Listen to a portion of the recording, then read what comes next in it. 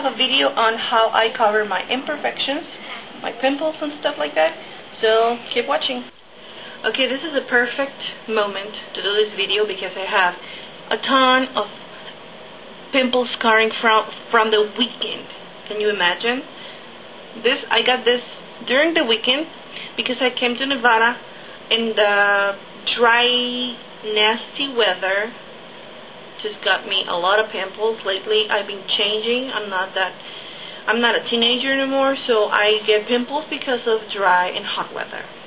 Go figure. So very important, first of all, to say, if you pick and squeeze your pimples, sometimes you can even lose a little bit of your skin. So if that's the case, you're not going to be able to cover that like bare skin or just red skin, because you know that liquid from the blood is starting to come out and it's not going to be covered by a concealer. So it's very important that you don't squeeze your pimples. But if you do, like I do, I'm going to give you a trick. So first of all, you're going to start with your moisturizer. Very important. Sometimes when you get a pimple and you've been squeezing it, or it's just drying out, you might get like flaky areas around the pimple, around it. Okay, so I have my primer and everything on my face. All this area, I got like 3 this weekend and 3 right here, 1 here. It's crazy.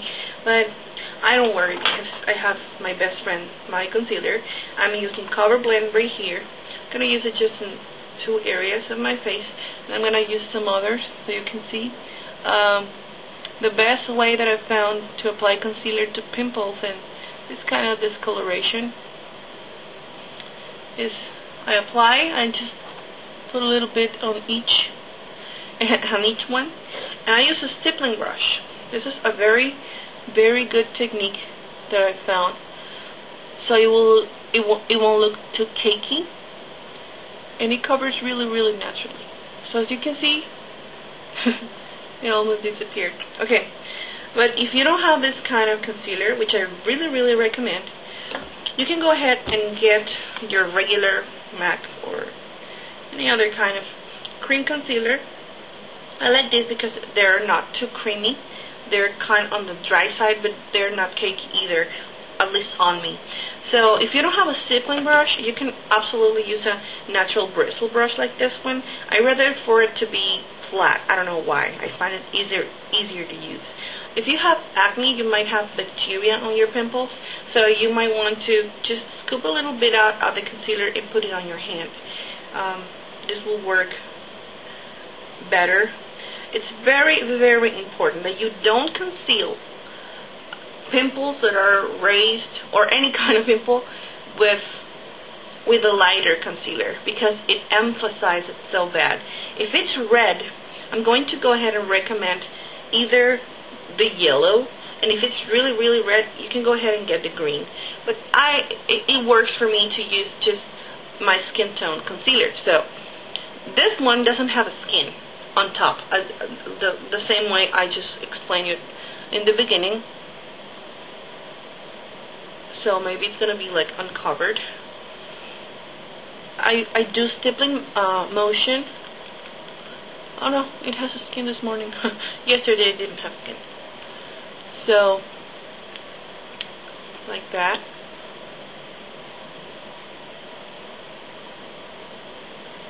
I do this before foundation or after foundation. It's going to be the same.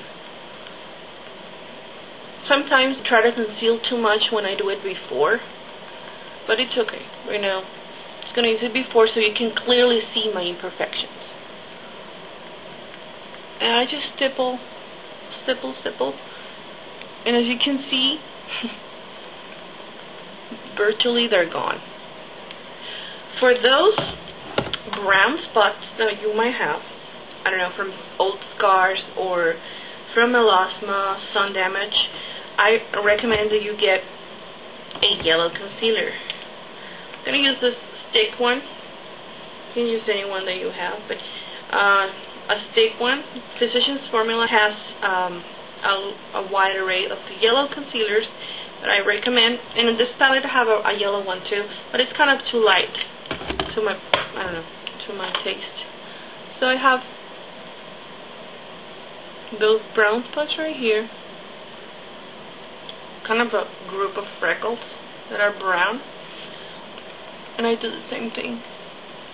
If it's too thick, the formula of the concealer, you can just spray a little bit of Fix Plus or any kind of facial spray on the brush, and it's going to go on lighter in consistency.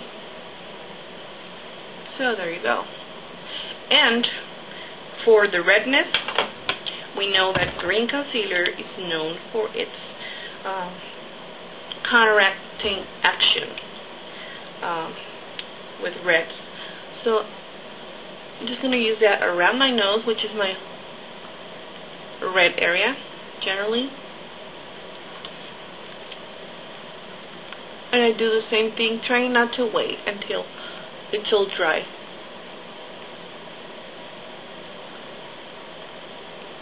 And it really neutralizes very well. It's very important to use your skin color concealer for this kind of imperfections. If you want to highlight, go ahead and get a lighter one. But if you want to conceal, please use one the same as your skin tone, or even darker will work. You're going to put a foundation on top. So it's very important to mention that texture is not going to be concealed by any concealer. The most you can do is use primers. I find this very concealing with small acne scarring that might be on the cheeks, or this is the one that I found more concealing. And as you can see, I already applied my foundation, but it kind of needs a little bit more coverage right here, so I'm going to apply the concealer with a small brush. Just tapping, not rubbing.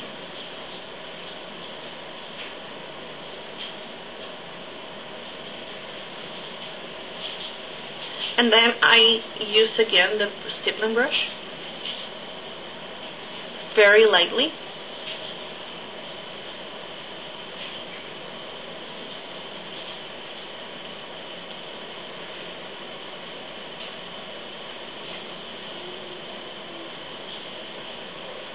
So now I apply my powder in a regular way.